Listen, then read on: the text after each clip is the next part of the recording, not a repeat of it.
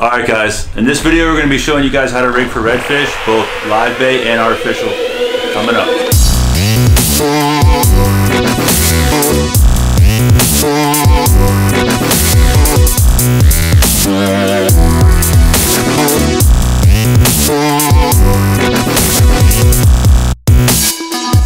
Alright guys, so we're going to be talking about, it's beginning that time of year that the redfish are just fired up. The weather's starting to warm up a little bit, water temp's starting to warm a little bit, so the reds are all over the place right now. So we're going to be talking about, you know, what to throw, what I prefer to throw, and what live baits slash cut baits work this time of year and how to rig for that.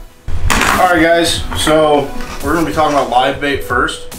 So basically this time of year, I know in Florida on our coast, the white bait's starting to show up pretty heavy on the flats with the water temp rising. So basically I like to judge my hook size off from the size white baits I get. If I get a white bait that's, you know, that size, I'll use a 2-aught circle hook or so, which I have right here. And my favorite brand so far that I use has been VMC. I just have better luck with these guys so far than I have anything else. So, right there's a 2-aught VMC circle hook. I would tie this onto a rod. I like using a 7'6" with a 35 to 4500 series reel with 15 to 20 pound braid. Always use 30. I use 30 pound, and it's always fluoro. You don't have to use this specific brand. I just use basically kind of whatever I can get cheap at that given time. How I'd like to rig for using live white baits is you get yourself a sectional leader.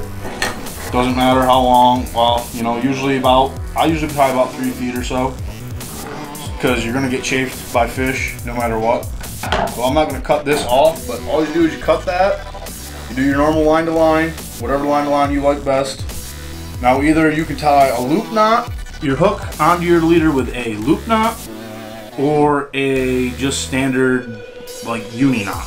I use both. Usually when it's the white baits first starting to show up, to keep it as realistic as possible without looking like it has a hook in it, I'll tie a loop knot. So I like the Canoe Man loop knot. There's so many different loop knots you can tie. The Canoe Man's just been my favorite. All I do, fold it kind of once, make a loop, fold it twice, make a loop. Take that second loop, stick it inside your first loop, and then I pinch it. And I take my hook, slide it on, take my tag in, and go through that second loop. Point it back down towards your hand, pull it tight.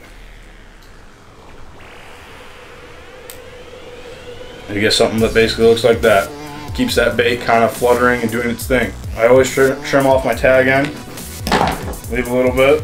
And when you're tossing white baits, there's multiple different ways you can hook them. You can either hook them anal fin, down by the base of the tail, or nose hook them, which would be basically right where that loop is on that lure. Just basically right straight through there. And that's basically how your bait would be rigged. And this technique don't only just work for reds. I mean, everything's gonna eat that right there.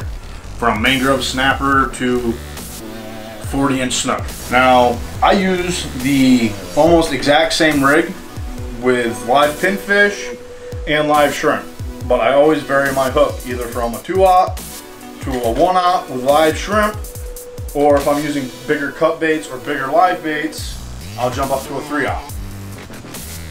Now, if I'm using a cut bait, so to speak, I'd use a cut bait about 3 inches long, cut pinfish, cut ladyfish, cut mullet, 3 to 4 inches, and instead of tying the loop knot, I tie a standard knot onto either a 2-aught or a 3-aught. If I find that the 2-aughts, that you end up getting more than one fish ends up swallowing the hook when you're using a cut bait, then I'll end up popping up to a 3-aught to keep that issue from happening. And then I just do a standard knot, like a uni knot, fisherman's knot, any, you know, the knot that you like, that you have the most confidence in. I have the most confidence in the uni knot. And a cut bait, you just basically hook it on the thinner part of the body. I don't have anything to cut to show you guys. Should have had some frozen pinfisher here or something that I could have cut and shoot. I actually showed you guys, but I will show you guys at some point. So now when you're rigging live shrimp and you're tossing live shrimp in the mangroves or putting them on a cork or whatever you want to do, I usually will drop down to 20-pound fluorocarbon most of the time. So when I rig live shrimp, a lot of people, you'll see them hook them in the head like this. I don't like that. I'll go straight underneath them, right in the base of the tail, come straight up through the top. Just like that. And that's how I rig my shrimp. And that's literally, we've had great success on everything. You know, I usually like to use jumbo shrimp when I'm tossing for bigger redfish. Regular shrimp or whatever you buy will work, but just knowing that a bigger shrimp usually entices a little bit bigger redfish. So that's basically how we rig up for a lot of redfishing this time of year coming up. Even actually, it's how we rig all of our live baits and cut baits all year long for redfish. You know, when you're fishing around the mullet schools and stuff, and you're using cut baits or you're pitching live pinfish on corks. I mean, basically the 2-aught circle hook will be your best friend. And like I said, I always run 30 just because it's about that happy medium of you hook a big fish that's really oversized, you're gonna have enough strength to hold it. I've used 20 in the past and I've had a lot of pop-offs due to either getting frayed off or getting into the mangrove cover and catching an oyster. I don't know, me and Brandon lost probably, I know I lost a couple big bulls this year due to that reason of running 20, being dumb. You know, but it happens. So next we're gonna move on to talking about artificials. There is a laundry list. So I use basically 2 soft plastics when I'm tossing soft plastics due to, I do fish with a lot of unexperienced fishermen. Not talking about Brandon, I'm talking about like if my fiance goes or Brandon's wife goes, they're not the most experienced people fishing. So we basically kind of simplifies it a little bit. So my go-tos, these last usually are the Z-Man scented paddlers in Houdini and Redfish toad color. They work absolutely great. I haven't had any complaints with them. They're a little bit tougher than a DOA or anything like that, but don't get me wrong, a DOA paddle tail or a jerk shad are still great baits. I just don't use them a whole lot. And then you got the tried and true gulp. The new penny, and then the new penny with the chartreuse tail. The white works good too. I use a lot of white too. I just didn't have any. I haven't stocked back up. These work great on days that the reds are eating smaller baits. They're not quite, you know, and when you're not in as much pinfish, because these stupid things get tore up by pinfish all day long, and pufferfish. They always end up messing you up. It never fits. And then, like I said, the DOA, Cal, the paddlers, and the jerk shads work great. I just, you know, I have them. I throw them every once in a blue moon. I've just found that when I'm in areas, the flats that we fish a lot, have a lot of puffers and a lot of stupid pinfish. So the Z-Man lasts longer. Another good bait is Live Target. Makes a great bait. This little greenback / white bait looking swim bait. They make them in 2 sizes, this size, and they make a bigger one. They're heavy and they don't really work that well, and super, you know, under 2.5 feet, they don't really work that well. They get kind of weeded up. But this thing will catch everything. It works phenomenal, and it's super easy to use. You just cast and reel. That's it. You know, adjust your speeds. And then hard twitch baits. Always a great bait. A Mirodine. You can never go wrong with a Mirodine. I literally own almost every color. I have hundreds of Mirodines. I even, besides what's in the boat, I have extras hanging on the wall. You can't go wrong. I keep so many of them that they work. Tarpon, everything. Oh, and a bait I almost forgot, and Brandon might shoot me if I don't mention it. A DOA Terrorize. Stupid thing does not look like anything, but it catches some crazy amounts of fish. We've had multiple reds. We've hooked several nice tarpon on it. Have we gotten snook on it? Okay. I think we've got a couple smaller snook on it. And I don't know why. It just looks like a hunk of plastic. It doesn't really resemble anything, but it works great. It still blows my mind on why it works so well, but it does work. So when you're rigging up the gulp and the DOA cow and stuff, you put them on a jig head. And I mainly just use one jig head that works for everything because I do have smaller paddle tails in the Z-Man, and because they're made out of that Elastec material, whatever they're made out of, they're hard to get on jig heads. So I use a lot of the Z-Man product jig heads, the trout eyes. Work great on the gulp and on the DOA too, along with they hold a Z-Man very well. And they're super easy to rig. I'll show you guys that in a minute. On the scented paddlers, I like to throw them on a weedless hook that looks like this, which I will show you what they actually look like better outside of a package because I have them on a rod right now. This one's been around for a little while, but it's jointed, so you don't have to tie a loop knot on it. You can just tie a standard knot, and you can rig weedless, and they work phenomenal for these. They don't work that good with the jerk shads, but for the scented paddlers, they work great. Guys, so I'm going to show you guys how I rig the Z-Man scented paddlers on the Texas Eye. I'm going to show you guys how to rig it on there, how it sets, and how I like to tie it. So first step is you definitely got to tie it on your leader, and I like to use 20-pound fluorocarbon on my artificial rods, unless I get into a lot of bigger snook that have really sharp gill plates, due to the fact that when they just like to fray line a lot more than a red does. But so basically when I'm tying one of these on, I don't worry about a loop knot or nothing. I just do a standard uni.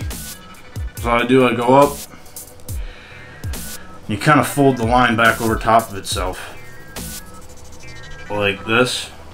And it's hard to see because it's 20-pound, but kind of like that. And as it's laying flat on top of each other like that, you just wrap it about 5 times.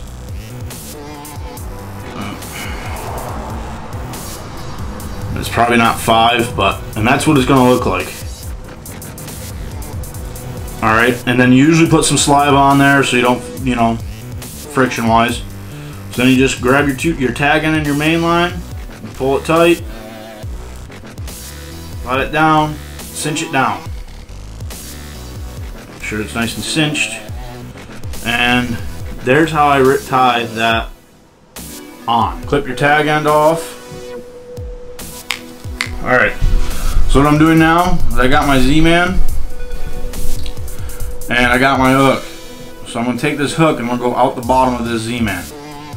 Right there, that's how, right there out the bottom, facing just like that. Slide this all the way up to this little lure keeper that's right here. It's not supposed to do that, this one's broke, it's an old one. Slide it past it, and it's going to sit just like this. Alright? Spin it around, get this head to sit straight. And you basically want to line up to where you're going to want that hook to come out of. So you're going to want that hook coming out right about here. Fold it over, give it some slack, and these Z-Man have cuts in the bellies of them so that the hook kind of sits in better. Stick it out, and then it's going to go down just like that, okay? Slide it up to the tip, and I grab a little bit of it on the side and push up and just kind of stick that tip just barely underneath the Z-Man. Just like that. And that's exactly how it rigs. Now you can either slow walk this across the bottom, bounce it, jig it. You just kind of figure out the feel of the fish for that day. And this has been my go-to lure for the last couple years. And I've had great success with it. So I will show you guys next how to put a standard jig head. And I'm going to use a DOA. I'm not going to pull out the gulp because they stink pretty bad, and yeah, they kind of dry out after you open them. So again, I'm going to rig this with a loop knot so that it gets the best action. So I'm going to do my canoe man loop knot again. Fold, fold, get 2 loops like that, put the second loop in the first one, pinch them together, leave your tag end out, put it in the eye of your jig head, you got it sitting just like this. Take your tag end, put it through your second loop. I got big fingers, it's hard to grab 20. There we go. Oops.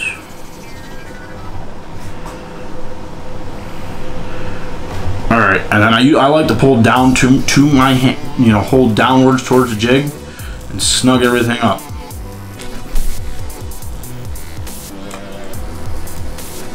And there we go. Just like that. Loop knot. Turn off your tag end.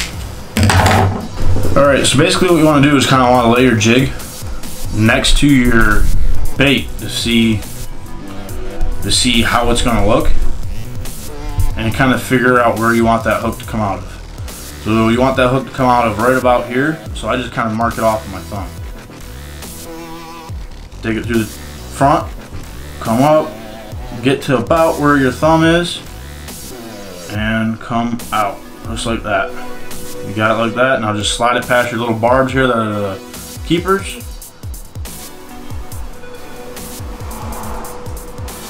There you go. Now you got a DOA rigged on a jig head ready to rock and roll. This right here will basically catch you anything too. I like throwing the white DOAs and the, I guess it would either be a new penny or a root beer with a chartreuse tail. And the black and the gold work pretty good too. And you know, on my artificial rods, I throw a 7'6" again just for the extra casting distance, with a 2500 to a 3000 with 10-pound Power Pro. This is my go-to rig. It's a bull base sniper with a Penn Clash 2500. It's probably my favorite rod of the bunch. Alright guys, so the tips Dustin gave you, I hope they help you guys out catch fish. We're going to kind of try to do these videos maybe once a week or once every 2 weeks, just to kind of, you know, give some tips on how we rig for fish. Yeah guys, let us know if these, you know, comment below if these tips did help too. If you guys go out and you do use some of these tips and they help you get on some decent fish, let us know, you know. It's nice to know that, you know, what we're telling you guys is actually helping. So if you guys like this video, make sure you guys drop us a like. Make sure you guys are subscribed to the channel for more. And we'll see you guys next week. Later.